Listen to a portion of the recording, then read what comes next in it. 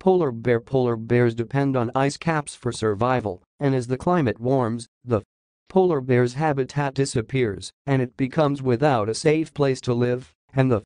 International Polar Bear Organization stated that warmer water Adelie penguin it is one of the most common types of penguins in the Antarctic, and like polar bears, when temperatures rise, these birds lose their habitats and are exposed to disappearance. Cheetah There are two remaining groups of leopards, the African and the Asian. According to National Geographic, there are fewer than 8,000 African cheetahs left and only about 50 Asian cheetahs left in the world. And with climate change and severe droughts, the cheetah's habitats are vulnerable to